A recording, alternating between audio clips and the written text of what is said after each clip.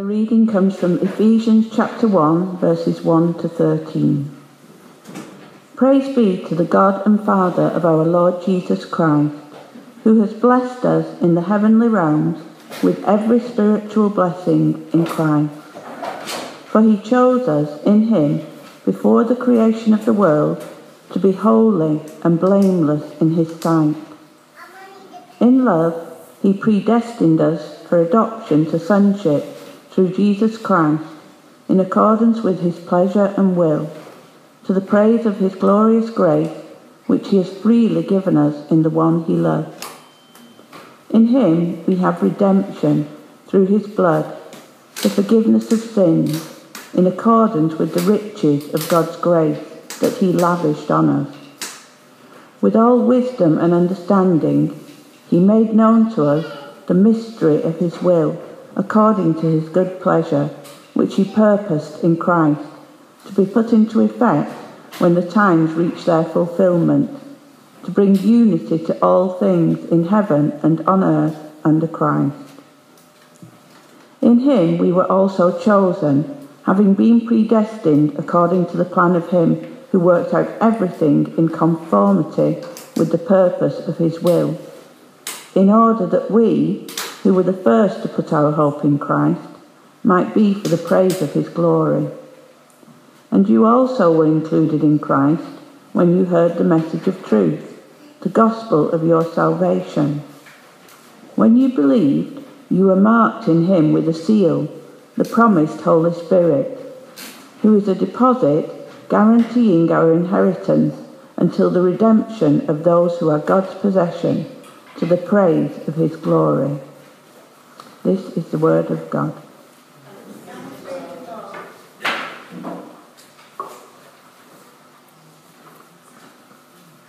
Thanks, Jackie. I love the book of Ephesians. I've said that before. There's so much in it, so it's always a joy when I have the chance to speak about it.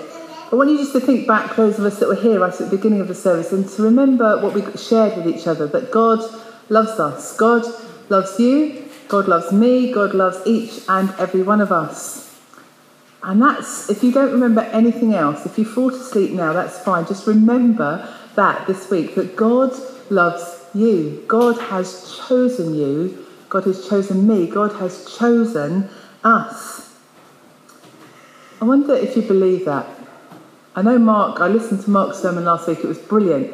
And I remember him saying that he finds that very easy to believe for other people, but it's harder to believe for himself.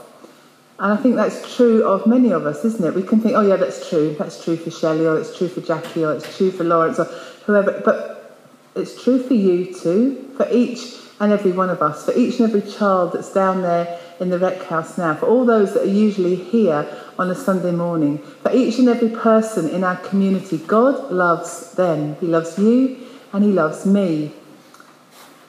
And I pray that will sink into our hearts this morning. If we just go through that passage, there are it's a lot of words to start with. It's a classic Paul, isn't it, with lots of long sentences split up by the people that have put verse numbers in, and we look at it and go, goodness gracious me. But if we just go through, in verse 3, the little numbers, the tiny little numbers in the reading there are the verse numbers, which might just help you as we talk through it. In verse 3, it says that God has blessed us. He's blessed us with every spiritual blessing. And I hope we'll understand a bit more what that means as we go through. In verse 4, it says, He, that's God, has chosen us before the creation of the world, before there was sea and skies, before there were trees and earth, before any of that. He chose us. He chose each one of us to be holy and blameless. Verse 5 says that he has predestined us. There's a word we don't use very much. He's chosen us, he's predestined us, he's picked us out for adoption as his sons. Now, when Paul was writing this, it was only the sons in the family who inherited anything. And that's why it says he's adopted us as his sons. He's adopted us, men and women, female and male, as his sons, as his heirs, as people who are going to inherit from him. That's why it says sons. It's not only the men that are going to be specially chosen to inherit. All of us, each and every one of us, are chosen, are predestined to be his sons, to be his heirs. In verse 6 it says he's given us a gift of grace. He's given us grace. In verse 7 it says in him we have redemption. He has redeemed us with grace. Whenever I think of redemption, it shows my age now. Do you remember the little Green Shield stamps? But the younger ones of us amongst us, if you think of, you go into Sainsbury's and you get the sports vouchers for school, we get given them, don't we? And we can redeem them. Green Shield stamps, you could collect them up. You had ones and you had tens, and you could collect them into books, and you could go to somewhere, I'm not sure where we went to, and you could redeem them. You could trade them in for goods. And it's the same with the Sainsbury's vouchers. A shop, thanks Gary, certain shops. But it's the same with the sports vouchers for schools. The schools collect them in and then they can send them off and they get amazing sports equipment. But redemption, we've been redeemed. I'm going to talk about that in a bit more in a minute. But we have been redeemed by God. Jesus' death on the cross, which we'll remember at communion in a little while, he has paid for us. He's traded his son, Jesus, for our salvation, for our life, for our eternity with him. Instead of trading in the Green Shield stamps, in a way, God's traded in his son's life. His son died on the cross for us so that we could have life and we could have an eternity and a hope with him. Verse 8, he has lavished us. It's that word. That seems to come up a lot lately. I keep thinking of that Miranda bit. He lavished us. That's what I say to it every time that comes. He's lavished us. What's he lavished us with? He's lavished us with grace. That's not a bad, in a few verses, that's not a bad start, is it? He's blessed us, he's chosen us, he's predestined us, he's given us, he's redeemed us, he's lavished us. That's each and every one of us in here this morning with all those things. And then we go on in verse 9, it says he's revealed, he's made known to us, he's shared with us this plan that he has. In verse 10, it says that he has planned unity. He's made a plan for everything under heaven and earth to come back into unity with him, like it was right back at the beginning of time in the Garden of Eden, where Adam and Eve were living in harmony. One day, that's all going to be restored. That's the plan. That's what he has planned for us. That's a pretty good inheritance, isn't it? To be blessed, to be chosen, to be given, to be redeemed, to be let into the secret, to be revealed to us, to be a part of God's plan. That's true for each and every one of us. He loves us. He loves you, and he wants to pour his blessing into you and onto you. Now, before you get too excited, that doesn't mean if you go and buy a lottery ticket on Wednesday, he's going to guarantee that you win. Sorry about that. I can't promise that. It's not necessarily a financial blessing. It might not even be a health blessing, but it is a blessing that we have been chosen specially by him.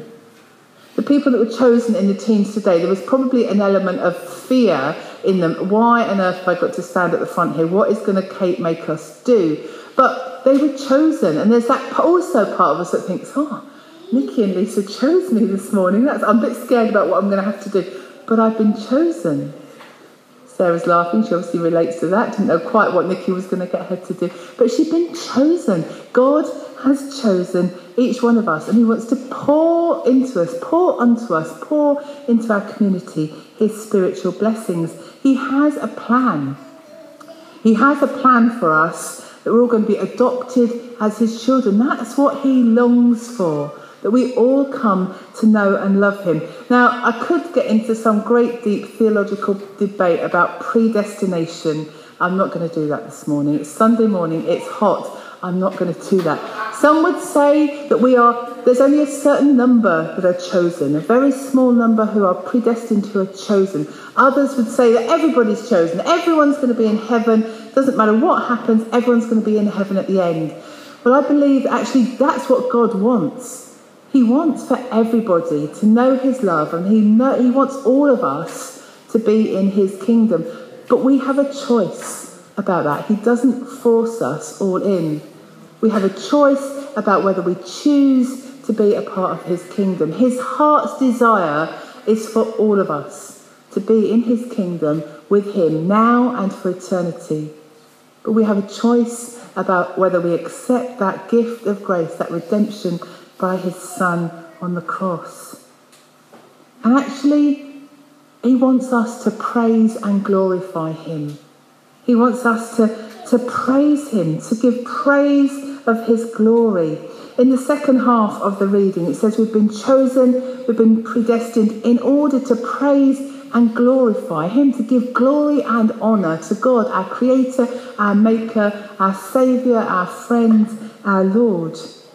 And he wants us to be included in Christ. He wants us to be in Christ, in the body of Christ, working and serving and praising him. And so much so that he's promised us the Holy Spirit. If you remember back to Easter, just after Easter, that we then had Pentecost, and we remembered the promise. Jesus promised his people, the disciples, that there was the Holy Spirit coming to help them. And if we choose to follow him, if we choose to be a part of his kingdom, if we choose to accept this blessing that he's promised us, then he gives us the Holy Spirit as a seal, as a mark, as a promise for our lives here today and of what is going to be in eternity. Mark talked last week, and we've talked a lot lately about being in the here and now. And one day everything will be restored into its completeness. At the moment, we live in that in-between time when we can know God and we can know his love and his favour. But the world isn't yet quite in that place of unity. But it will be one day a new heaven and a new earth. That's not a bad start for Sunday morning, is it? That's a good reading.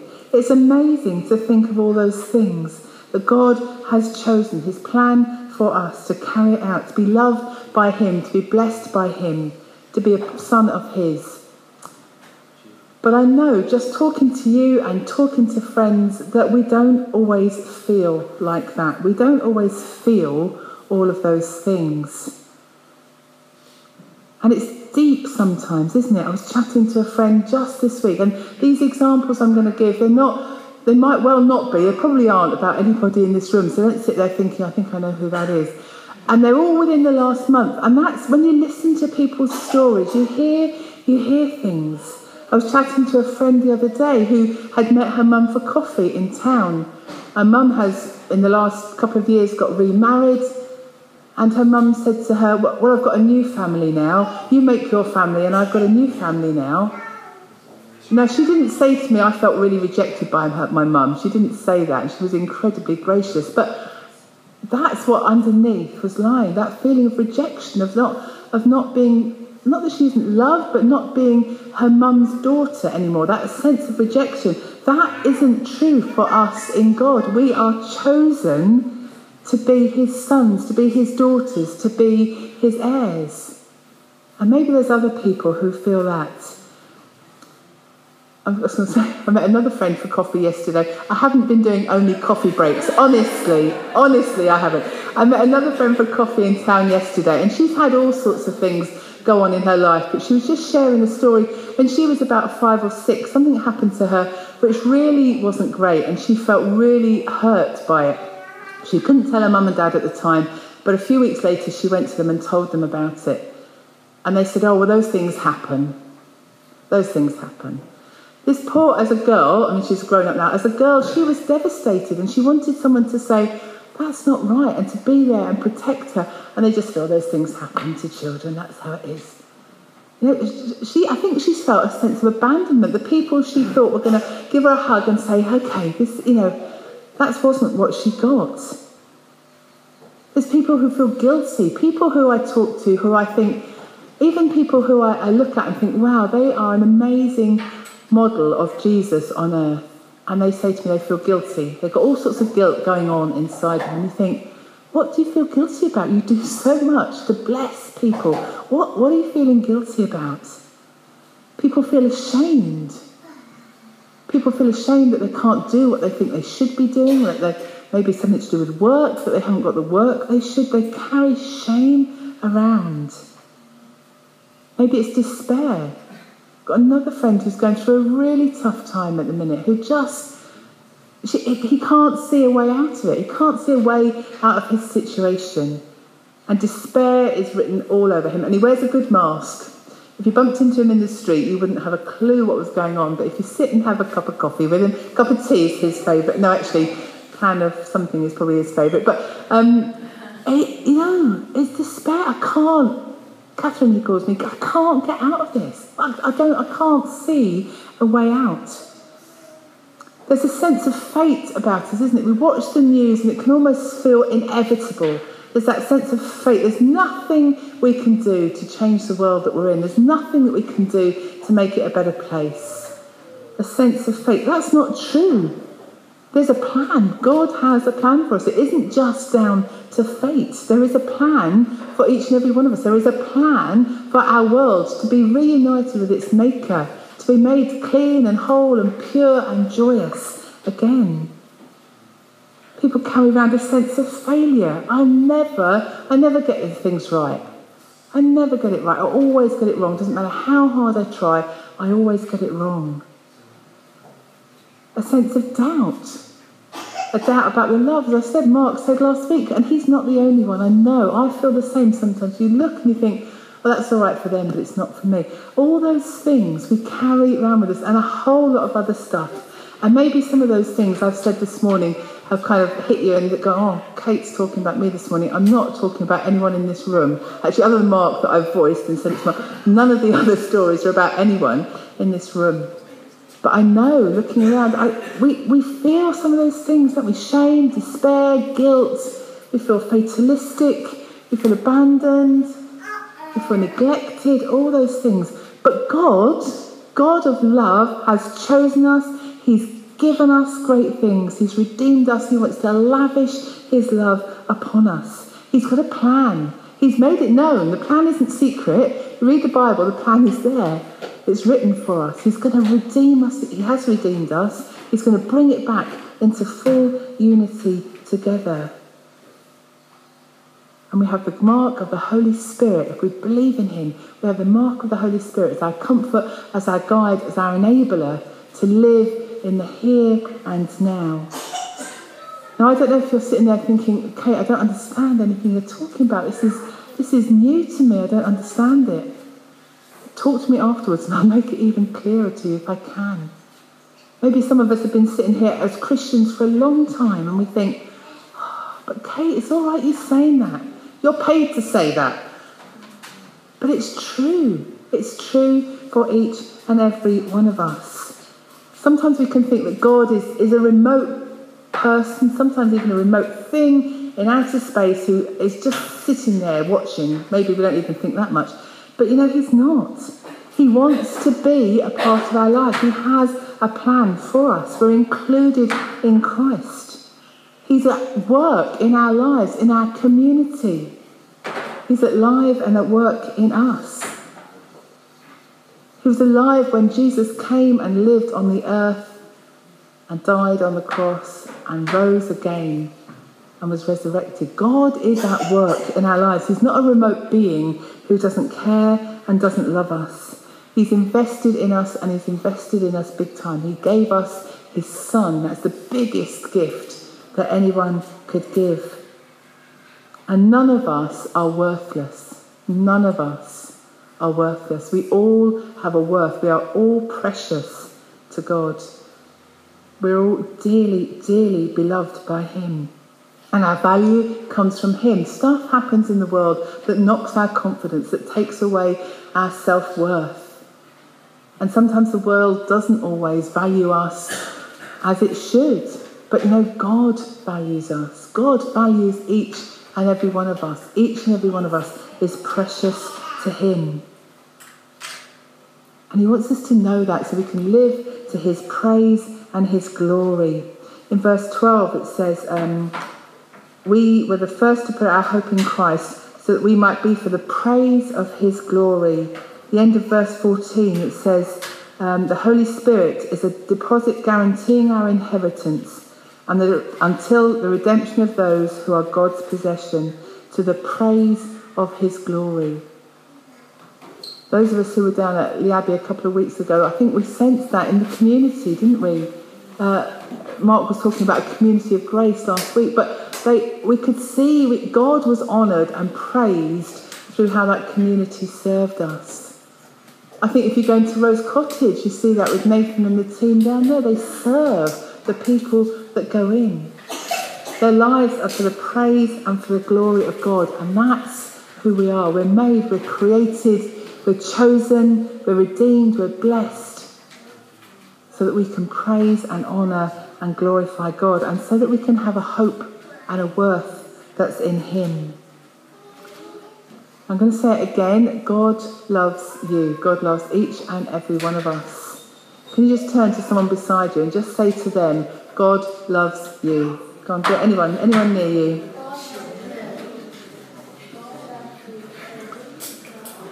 Okay, now the harder bit. And I want you to say it out loud. And I want you can look at the ceiling, you can look at me, you can look where you like. I want you to say to yourself, God loves me. Go on, off to yourself. God loves me. God loves me. God loves you. God loves me. We can say it to someone else. Say it to yourself. And if you don't do anything else this week, maybe say to yourself every morning as you get up and every night as you go to bed, God loves me. Those 3 words this week. And just let His love flow into you, fill you up afresh, so that you don't feel abandoned, so you don't feel alone, so you don't feel worthless this week. We're going to come to communion in a minute when we remember what Jesus did on the cross for us, that redemption, that purchase of us, the gift of life that He's given us, that we can be set free from our fears, from our worries, from our loneliness, because of Jesus' death on the cross and His resurrection. He's conquered death. He's overcome death. And one day we'll know what that's like when we're in eternity with Him, rejoicing with the angels. But until then, we have this reminder that we have in communion. But before we come to actually start the communion part of the service, I'm just going to ask us to be quiet. And maybe some of those things that I've said, you think, oh, that's just me. Then just have a moment to come to God and just say, I want to be different. I want to know things differently. I want to know what it is to be chosen and loved by you.